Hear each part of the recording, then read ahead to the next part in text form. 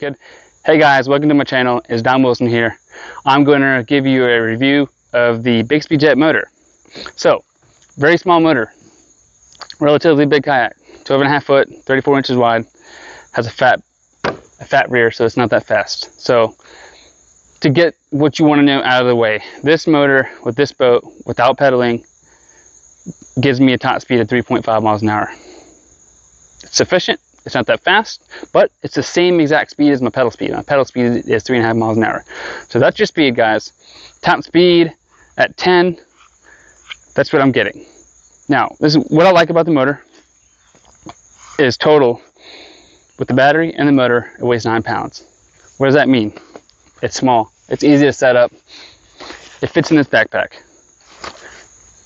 That's awesome. Like when I'm loading all my gear, I literally put this thing on my back, and I also put some of my other electronics in here, like my drone and stuff. I keep it all in there.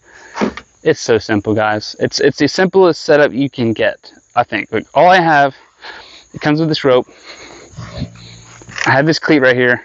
I let go of the cleat, it goes down, and there we go. The only issue is to get it locked in. It actually locked in on itself right there because of the gravity, but when it's in the water, it won't do that. You either have to pedal backwards and cut the motor on and drive it forward, and eventually pops in, or just reach back with your net or something and just pop it in. So it's pretty great. Even in reverse, it's cool because it's just enough below the power threshold to where it doesn't kick it back out when you're in reverse, which is pretty cool. Then right here on my PFD,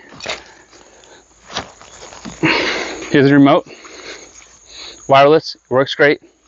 My only complaint about the motor, the speed's not a complaint. I don't expect it to run 4.5 miles an hour on a 9-pound motor with a kayak like this. So people that get upset about that, they shouldn't.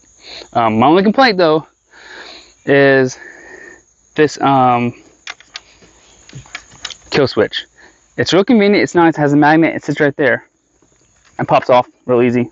Pops on, cuts on. The only problem is there's not a good way to attach it. It's not that long. I mean, it's not that convenient to me. This sets up to your foot, way up here. And if you're moving around and stuff a lot, that magnet comes undone very easily. It's a magnet, and it's really not that strong of a magnet. So when you're moving around up front, and if you accidentally kick it loose in the back, it's a pain in the butt. You got to reach back here through your rods and try to get this thing back on. And sometimes it can be a pain in the butt, and sometimes it doesn't want to come back on the right way. So that's my only real complaint. Overall, it's a great motor. Bixpy is a great company. They have great videos. I was able to watch one of their videos and install it. They had a video on this, on the Bixpy power pole mount. They walked me through it. It was real easy. The parts are easy. It's real easy to set up. You can see how lightweight and non-cumbersome this is.